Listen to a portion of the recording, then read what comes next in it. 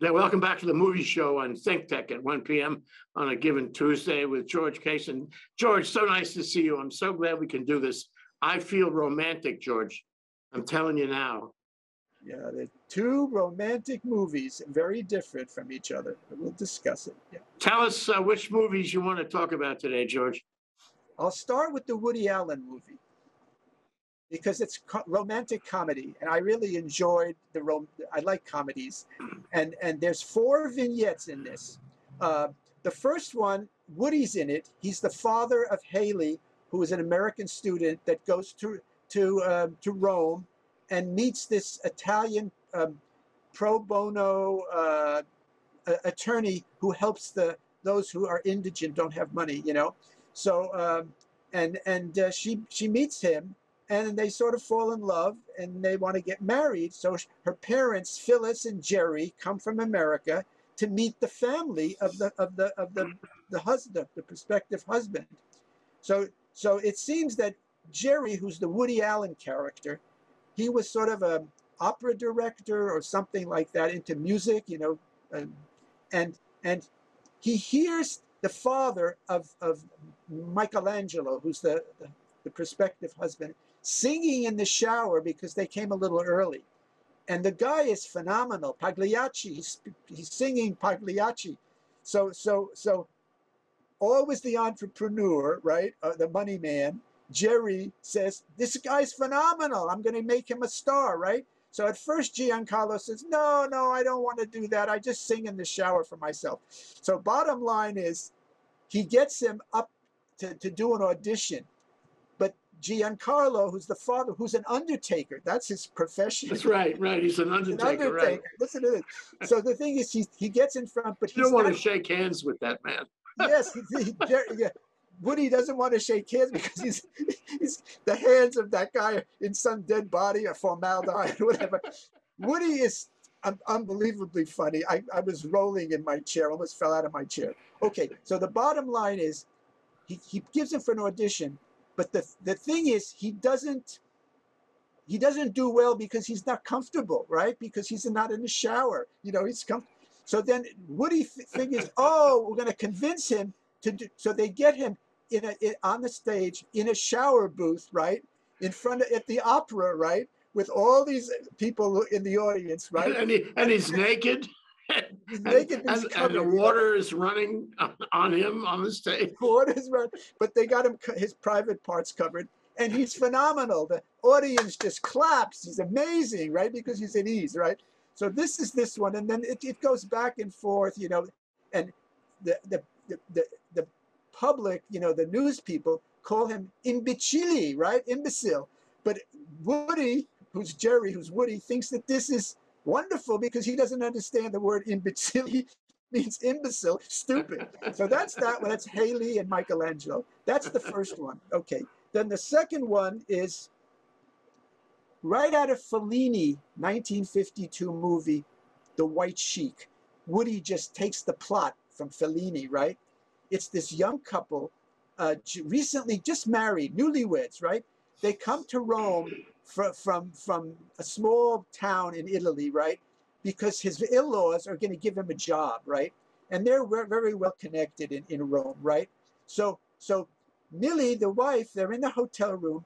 She doesn't like her hair because she's going to see her in-laws, his family, right, in Rome. So she wants to go to the hairdresser. And she gets lost in Rome, doesn't know. She's asking people all these directions. Finally, she comes on a movie scene, right? And it's her favorite Italian actor, right? Not a very, you know, good-looking guy, right? You know, but she loves him, right? So she wants to meet, you know, to talk with him. And meantime, she's a young woman. He's attracted to her. So he wants to make love to her, you know, doesn't care that she's married or whatever. So he convinces her to go to his hotel room, right, to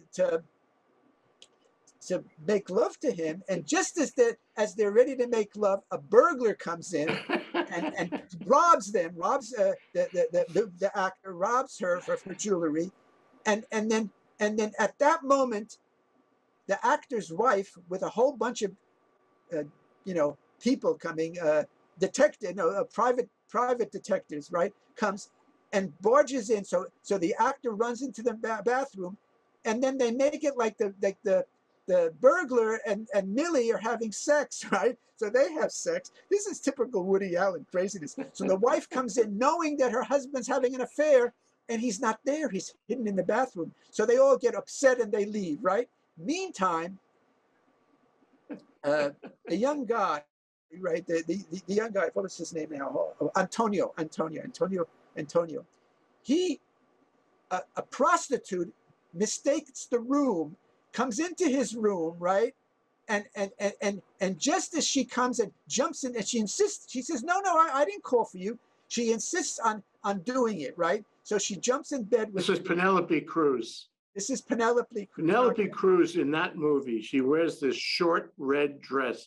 She is absolutely stunningly beautiful. Stunning. The whole thing is, that's the price of admission right there. Exactly. She never looked so good. I've seen her before. We've all seen her before.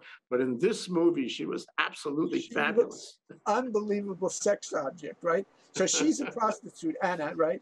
And just as they're starting to have sex, the family, his family that's supposed to meet him, right, to give him a job, bursts into, because Anna had left the door open, so they push the door open, and they see him in bed with this prostitute. So he figures at the last minute he can't say it's a prostitute. He said it's his wife, right? So this whole thing, and then eventually later, when she finds out he was a virgin, that's their wedding night, she wants to have sex with him in the woods. So that's another one. Then another one with Alec Baldwin is an architect, and he's sort of like in the scenes he sort of comes in and out of the scenes. It's like a mirage kind of thing, and he was. Well, he's reliving his life in Italy as a student 20, 25, 30 years before. Exactly. And he wants to go to the same neighborhood and walk down the same street. And he becomes a kind of ghost, giving advice to the young man about how to handle love. And they say that some people, reviewers say that he's pretty much reacting to his own experience 25 years ago. So you've got these young kids, what was his name? Jonathan and Sally are this young couple, and her friend Monica comes from California, from the movie industry, and wants to stay with them, right, in Rome. And Monica is this really, she knows how to get men, she's sort of sexy. So the plot is that Jonathan, who's got his girlfriend that he supposedly loves, starts messing around with Monica, and then he's going to leave Sally for Monica. So the whole plot goes that way. And at the end, Monica gets a call from an agent that she's got a gig, right, in LA, also to be in Japan for a number of months, a month in LA, a big part. So here she was ready to go and have a life with Jonathan, but at that moment she says, forget it, and she's going to run back to LA. So he realizes how shallow, he is. Now and then the fourth one is, okay, yeah, Haley. I got that. This clerk, Leopoldo, right? Roman clerk. He's in love with the boss's secretary. She's beautiful, right? She's another Penelope Cruz, right? And he's a nobody, right? He's just a clerk, right? In an office, right? Instantly, he becomes famous for some reason, just like Woody became famous instantly, right? So he's getting barraged by all these news media, blah, blah, blah. What underwear do you wear? What do you blow your nose with? He's a celebrity. So he's being pulled like paparazzi, just like poor, what was her name? The Princess Diana and that guy that got killed. So they're driving him crazy. So he says he doesn't want this, and his wife doesn't know what to do, and the kids, and it's like, and so he becomes this star. And then after a few months, they tire of him, and they find somebody new, and then they forget about him.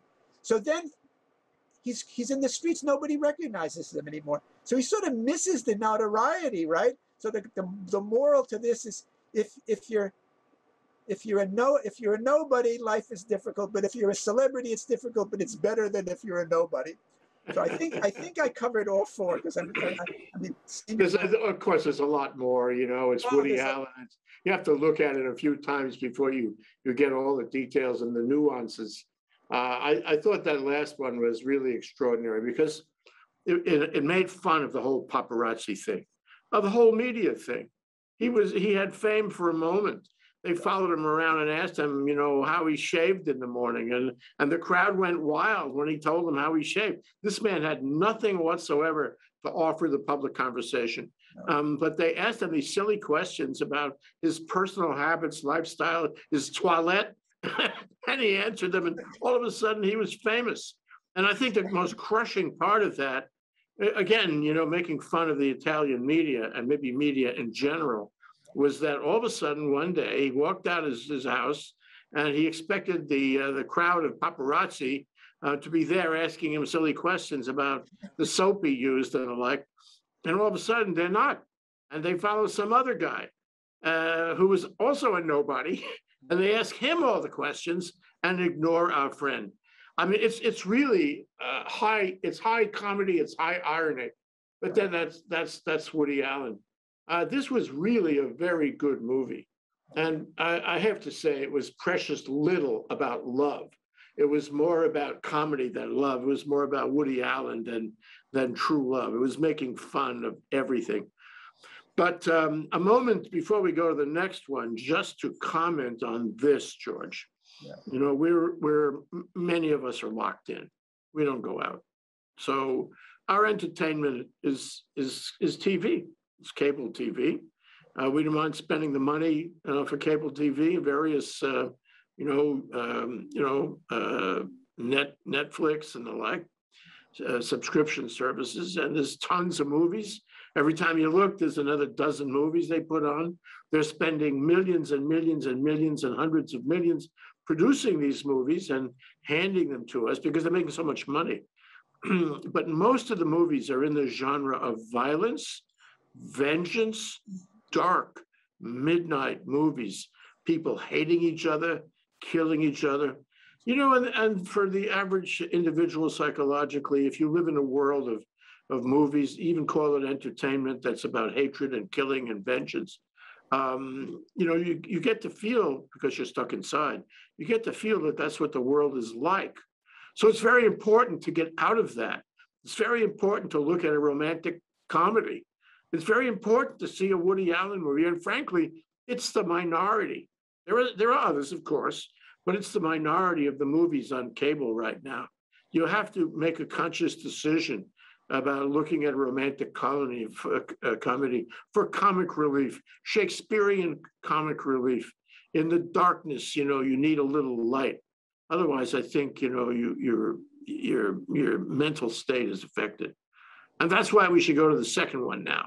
The second one is pure romance. I loved the second one. Can you talk about that, George? A current newspaper reporter. She works for one of the tabloids or newspapers. This is a last letter from your lover. Last letter from your lover, right? Yeah. 2021 just came out, right?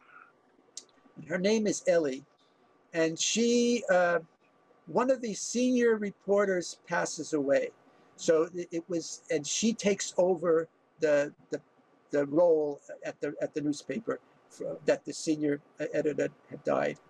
So she's looking through some of the records, from the woman who passed away, and she finds some letters or something like that in the files, where the former reporter never was able to follow this through to see who these letters were from. Right? They had found it in the archives. Right?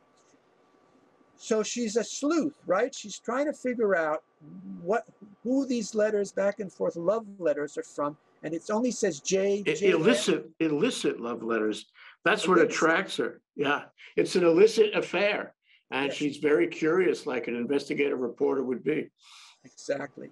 And the thing is, there's two love scenes, two love relationships.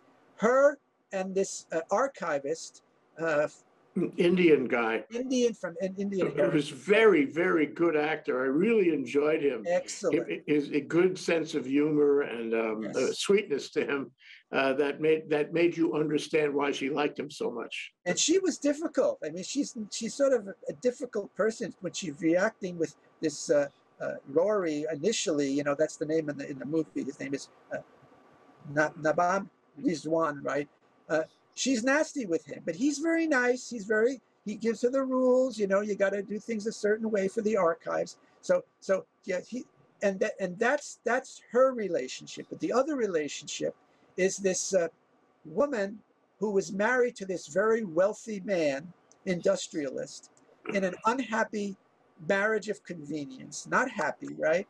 And this reporter, this financial reporter from another newspaper comes, and they're on the Côte d'Azur, which I love. I know the Côte d'Azur, and they're on vacation. And he comes to interview the husband, Sterling, right, Mr. Sterling, and then Mr. Sterling gets called away just at the last minute for one of his enterprises. So she's there, Jennifer Sterling, with what's her name, Anthony O'Hare, right, who's the newspaper reporter. I'm going with their names in the movie, right? And they sort of start doing things together because the husband is back in London, you know, for business, right? His business is more important. So they start of little by little, they fall in love, right? And they start passing letters between each other, right? But into a P.O. box, right? It goes into a P.O. box. So the whole plot of the movie is to try to find basically who these letters were from. So this Ellie, the reporter, she does all kind of sleuthing, right, in the archives. She goes into the basement of the archives, tries to find more information, and finally is able to track down Jennifer Sterling in her 70s, right, in London. And she goes and she tries to get Jennifer Sterling to link up back with O'Hare. But initially, Jennifer Sterling doesn't want to deal it. So this Ellie is persistent. She waits outside of the apartment, the condominium, where Jennifer comes out to go shopping, and she corrals her, and she's able to get. And then by then, Jennifer Sterling, the woman Diana, no, that was the older Diana Kent played the older version, yeah, of Jennifer Sterling. She says, "Oh, okay," and then she and O'Hare meet in their 70s and renew their relationship because Mrs. Sterling had left the industrialist after having a child from him. So then at the end, you see the two of them hugging and kissing and hugging each other and kissing, and that's how the movie ends. So it's sort of like what the reporter today did was get these two people back together in their twilight years. So interesting movie, a lot of love scenes. In the interim, Jennifer Sterling she was rushing to get to the train to meet him, to leave her husband way back when, and she's in an automobile accident, and she has amnesia, and her husband, who goes to the hospital, finds this letter in her purse, right? But tells her that O'Hare had left and gone to New York. He was going to the United States. So he tells her O'Hare is dead. And then she's in the marketplace in London. He comes back to London for another gig, right? He's doing another reporting on another person. And she sees him in the marketplace, and she faints because she was under the impression that O'Hare is dead. Her husband lied to her. So the whole thing, finally, she's able to get back with O'Hare at the end. Then there's a lot of twists. If you remember anything else from the movie, chime in. Well, this was my favorite between the two. Although I love Woody Allen and I love what he did, and this was first-class movie. In case you were wondering whether Woody's career, is over because of all his legal troubles, this movie was a reminder of just how great he is. But the movie, Last Love Letter, was really fabulous for me. It was an emotional movie. It was an epical movie. It was a statement of long-term lifelong commitment and love. It's the perfect way to get away from all those hate and vengeance movies on cable. And I thought that Shailene Woodley, she was the the woman, the heroine, so to speak, American actress. Most of this took place in England, yeah. Well, some of them took place in Boston because they were involved with Harvard, I think, part of the plot. But Shailene Woodley was just fabulous, great actress.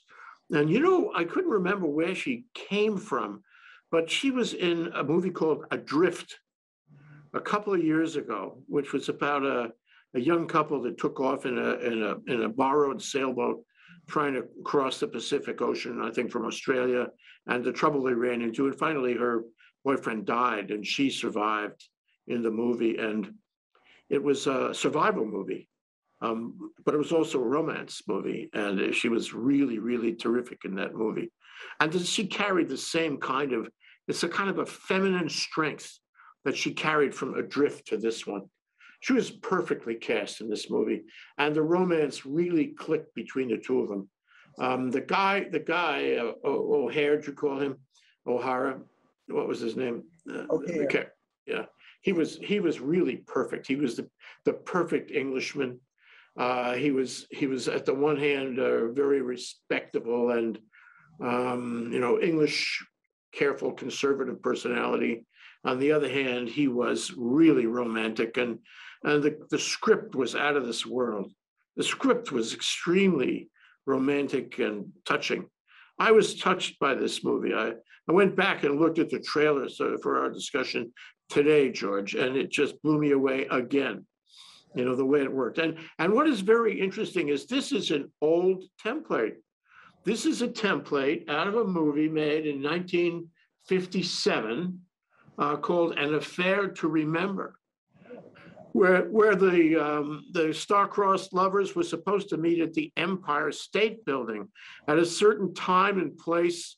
Months later, there was their little commitment to see if they still had anything between them. And that's exactly what happened in this movie. They agreed to meet, but as in the 1957 movie, and by the way, it was remade. It wasn't just once. This movie has been made again and again. She gets into an accident, in New York. She's trying to meet him. Is it in New York or is it in Europe? She's trying to meet him at a train station. I think that was in London, and she gets into an accident just the way the female role got into an accident in Affair to Remember on the way to this star-crossed meeting, and is unable to make the rendezvous. And she winds up, as you said, she has amnesia. They don't get together for years and years. And the only way they do get together was the insinuation by this investigative reporter.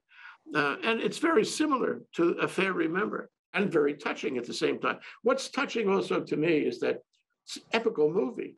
This is a movie about how they found each other against all odds in 1965, I think it was, 65, in London. And she always, that is the woman character, Shailene Woodley, the actress, always denied him for one reason or another, but he kept coming back, and he knew what was on her mind over a lifetime between 1965 and current times. How many years is that? What's that, 50 years? And he keeps coming back, and she denies him, and some things go wrong, and automobile accidents and whatnot. But then finally they are reunited. And George, you said they were old at the time. It didn't seem to matter. They still had the same strong feelings for each other after a lifetime of being denied. It was epical. It was really high-level romance. It was in a funny left-handed way. It was Romeo and Juliet, but for a lifetime. That's what I thought about that movie. It's a total winner for me. Now, one similarity is that with the Fellini 1952 Fellini movie, that Woody pulled the plot, and in this one, they also pulled from a previous movie. So that's the interesting part here as well. Yeah, that's the link there, and yeah. So what was another thing I was going to say about this? Um, yeah. Oh, I know what I was going to say. I did a little research on Shailene Woodley, and she's got a very interesting heritage. She's part African American, distant, a few generations back, and you know, and sort of like Markle, you know, the part African American. So, and it talks about her African American family and how they rose, you know. So it's really in she's got an interesting background, you know, ethnic racial background. So you know, that plays into everybody, you know. Yeah, maybe so. Maybe it's part, you know, part of the success of the movie. Of her, and she So was successful, yeah. I think so. I think the whole idea about taking a look at two romantic movies, romantic comedy, and this pure romance movie about the last love letters. And by the way, before I forget to tell, the love letters were really beautiful, and they remind us about the power of writing, the power of language, the power of connecting with people in writing. And he was so good at it. And he in the character, he wrote these really wonderful letters. And the mean husband kept them, stowed them away, never let Shailene see them, stood in the way. And you say, gee, what a powerful love affair that was, that these letters were written, not received, but she never forgot him. And it was powerful. Anyway, you know, my point that I made before, I think it's all the more important. We should be looking for movies like this. We should be looking for romantic movies. And although I like romantic comedy, there's not too many can hold a candle to Woody Allen. And there are a lot of very romantic movies. You know, you and I reviewed the Cold War, a romance in Poland, and Paris.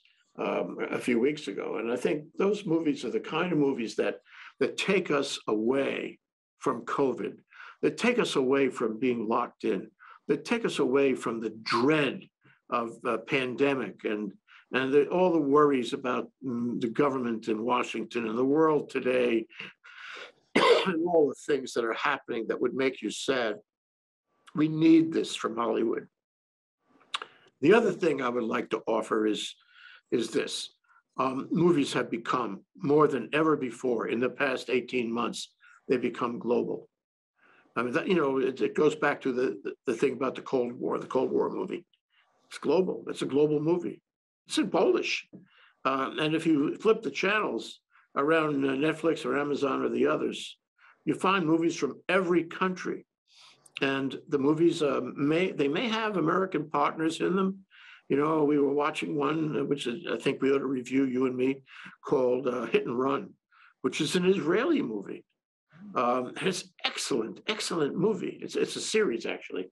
What I'm saying is that although there may be American partners in making these movies, and I'm sure there have been in most of these movies, the Americans have offered, their production expertise and maybe their writing or plot expertise or their acting and directing expertise. They are movies made in foreign countries.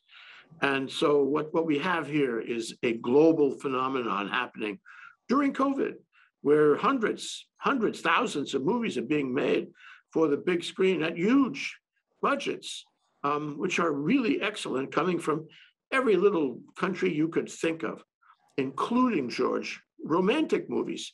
So likewise, you and I can find romantic movies in various countries in Europe, in Asia, everywhere, and learn about how that particular culture treats the relationship between men and women. Their roles are different than the US. Not to say that the US is uniform, because I think the roles of lovers in the US certainly differ from region to region, but they certainly are even more different when you go far away in countries that we haven't visited, for example. In every country, there's romance of one kind or another. And, I hope that you and I can have the opportunity to look at some of these romantic comedies. I don't think that's as common as straight romance, movies that will help us understand the relationship and the romantic experience that people have and the screen experience that filmmakers make of these various romances in various countries. I hope we can find some movies like that, George, and report on them as well. Yes, and one thing I wanted to note is in the last letter from your lover, things have changed. Relationships are without letters now. It's all email, and it loses something. It doesn't have that depth that those letters have. So the changes with technology have really changed the way love relationships develop as well. So yeah, so that was another point. There's been changes. Yeah, all those letters were poetry. Yes. And to go further, his remarks in that movie were poetry. I mean, it's not only the words, but it's the way he, the actor, delivered them. They struck you every time he opened his mouth. And you said, what a guy, what a guy. He could teach us all about romance, couldn't he? Yes. Definitely. Well, George, I have to ask you this question. Sure. Which one did you like more, honestly? I'm into comedy now. You know, I mean, I like the Woody Allen movie because it was light, you know. The other one, you know, I'm happy for them, but I'm not in the same place in my life, you know. So I sort of like happy for them, but then don't want to face my own situation, you know. My ex is deceased, and we got divorced, and then other relationships didn't work out. So so the happy movie. I mean, for me, as good as the last letter from your lover is and heart wrenching, I like comedies. I like to laugh, and Woody Allen is phenomenal. And I had a lot of laughs. I was constantly laughing every scene. You know, with Federico the clerk being mobbed in the streets, I couldn't help laughing. So I mean, for me, it was the Woody Allen movie, and you know, maybe for you it was the last letter from your lover. But you know, each of us have our own, you know. Well, let me go ask you another question along the same lines.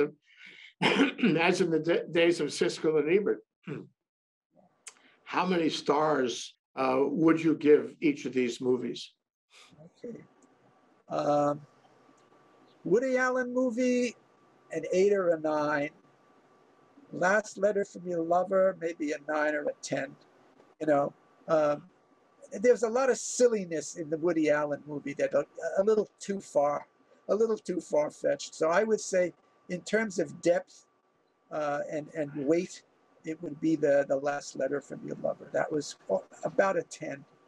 And Woody is close, you know, from a different perspective. So both really good movies. I would suggest anybody who's interested in movies to watch both. Yeah, my ratings would be about the same, George, actually. Well, looking forward to doing this with you again. There's so much more coming down the pike.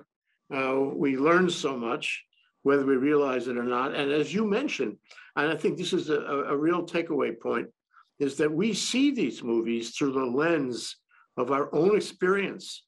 We appreciate these movies through the lens of our own lives.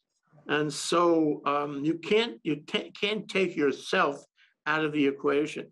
However you rate the movie, it's your life rating the movie. So true. So true. Thank you, George. Thank you, Jay. George Casen, our movie reviewer here on the Movie Show on Think Tech. Really enjoyed this discussion. We'll do it soon again. Thank you, George. Aloha. Thank you.